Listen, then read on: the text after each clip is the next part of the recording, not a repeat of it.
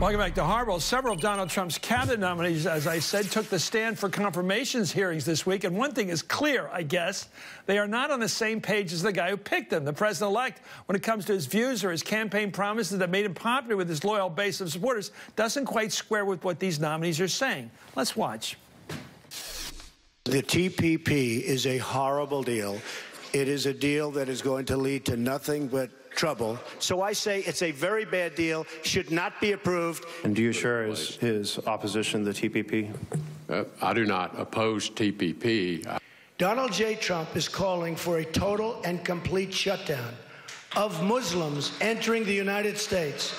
I have no belief and do not support the idea that Muslims as a religious group should be denied admission to the United States. When Mexico sends its people, they're bringing drugs, they're bringing crime, they're rapists, and some, I assume, are good people. I would never characterize an entire population of people with any single term at all. We are going to build a wall. If they ever get up, they're saying, oh, man, how do I get down for this wall? A physical barrier in and of itself will not do the job. WikiLeaks. I love WikiLeaks. I have never believed that WikiLeaks was a credible source of information. You know, the people of Crimea, from what I've heard, would rather be with Russia than where they were. I would have recommended that the Ukraine take all of its military assets it had available, put them on that eastern border, provide those assets with defensive weapons that are necessary just to defend themselves, announce that the U.S. is going to provide them intelligence and that there will either NATO or U.S. will provide air surveillance over that border. This was locker room talk. My question is very simple. Is grabbing a woman by her genitals without consent, is that sexual assault? Yes. But Trump says his cabinet choices should just be themselves. We want them to be themselves, and I told them, be yourselves and say what you want to say. Don't worry about me. And I'm going to do the right thing, whatever it is. I may be right, and they may be right. But I said, be yourselves. Let's bring in the Hardball Roundtable tonight. Jason Johnson's politics editor for TheRoot.com. Jennifer Rubin's an opinion writer for The Washington Post. And Jeremy Peters is a reporter with The New York Times. So let's start, Jason. Because if you voted for Trump and you voted against trade and you voted for the wall, if you will, I guess you voted, you know, I go through the whole list. I could do it all. Everything is being vitiated by the nominees, at least in these hearings. And what did Trump say during the campaign? I could shoot somebody walking through Times Square and these people will still follow me.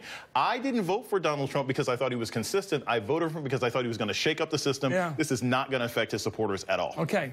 It is going to make the government completely incoherent, however. Which way is he going is, I guess, another question. That's the question. There's two possibilities. One is he's not going to let these guys do anything, and so it doesn't matter what they say. He's going to talk to Reince Priebus, or he's going to talk most likely to Stephen Bannon and decide what he wants to do. That's one possibility. Or Jared Kushner. Or Jared Kushner. Or whoever the last person is to whisper in his ear. Exactly, which could be anybody. Has been the case. But these are Rock of Gibraltar commitments he made. I'm going to look. I don't think he's going to build the wall, but he's going to do something to stop illegal immigration in a dramatic, perhaps cruel way. But he's going to do it. And then he has a guy saying the wall won't work. Right. Well, you have, I think, over the course of the campaign, I talked to a lot of his supporters at these rallies and asked them, does it matter if he builds a wall? Does it matter if Mexico pays for it? Well, not necessarily, as long as he improves their lives. That's what people voted for. They voted for change. They voted for a shakeup in Washington, as Jason was saying. And as long as they feel like Washington is functioning again, like their lives are just a little bit better, I think he gets a pass on it. Do you buy that? That's a great theory. If it's true. I would love that to be the truth. I actually think that he believes this stuff. A lot of his supporters did. And there is going to be this sense of mass disillusionment if he doesn't make it. Okay, let me ask a more dramatic question. Because I think the election was very cultural and class. Yes. He starts hanging around with the celebrities like Hillary Clinton did. You know, Rob Reiner and Carole King, and he's the toast of Martha's Vineyard, you know. I think they might not like that. They may not like it if it's the wrong kind of celebrities, right? Oh, no, Wayne Newton's okay. Well, exactly. Wayne Newton, Kid Rock, you know, those kinds of people. Kid Rock, yeah, those people are going to be fine. But here's the other thing. I don't even think that a lot of Trump supporters care if government works better. They want somebody to go there and kick some butt. Okay. They want somebody to go there and make Congress feel let's try this. Bye. Okay, first of all, we're not going to get all the details, but I do think these are profound. Then I look about the Muslim ban. A lot of his wilder people on the edge, you know, the alt-right like that. Yeah. Yes. And now he says, well, that's not going to do. We're not going to outlaw Muslims, which is an absurd, un-American thing to do. But all of a sudden, why did Mr. Sessions feel he could, well, the guy from Alabama can't look like he's got a race problem, right?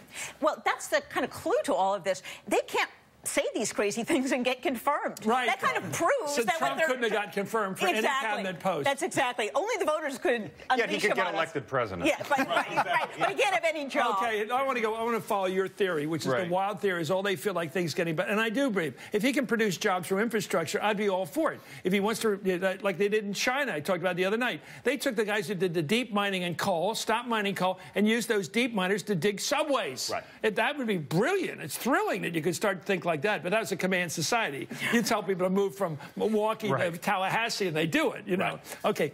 Roosevelt went in the White House in a very terrible time, much worse than this, the depths of the Great Depression. He promised, go back and look at it, I'm going to end the Depression by cutting the number of government employees. I'm going to reduce the deficit. The deficit's the guy. He comes in, expands this city, Washington, expands the role of the federal government, and he got reelected 3 times. Right. So he's right. It doesn't matter what you do as long as you do it. Exactly. As long as you do it and it works. And I think the other thing is he also came into, and this goes to the foreign policy guys, he also came in essentially promising not to get us into a war, and he had to bring the president, the country with him. So the question is, does Trump know how to, or does he want to bring the country with him wherever he goes? Let's get to the tricky issue of the Middle East. Yes. He says, I don't want any more wars in the Middle East, but I'm moving the embassy. Right. That is an act of, let me call it this, a slap in your face to King Abdullah, to the Saudis, to the Emirates. Who, by the way, I know there's a plus upside to it, but there's a scary downside. Yeah. Well, look, in terms of war, Netanyahu will like it. That will work well for his constituencies. In terms of morale, there's a governing part, and then there's the sort of retail politics part. His retail politics are going to be great. The contradictions between him and these cabinet positions will make government almost impossible. And Jared Kushner may be the strongest cabinet member. Son-in-law, he's going to be there long after this administration. He's going to be married to Ivanka, his daughter. Absolutely. You don't fire that guy. The only other guy to fire his son-in-law was Mussolini. He had him executed. He had the count executed. No, I mean, this is more aggressive than what we don't have that yet. This is not exactly a team of rivals in the intellectual sense, right? I don't get... Trump is going to run his White House like he ran his campaign, which is impulsively from the gut. Okay, Mad Dog versus Flynn. Who's going to win? Mad Dog. He has higher rank, and that counts with those guys. Defense beats state. Defense beats state, defeats the NSC. Yes. Anyway, the roundtable's sticking with us. It's a lively Friday, even with this shadow of Russia and Comey all over us. Up next.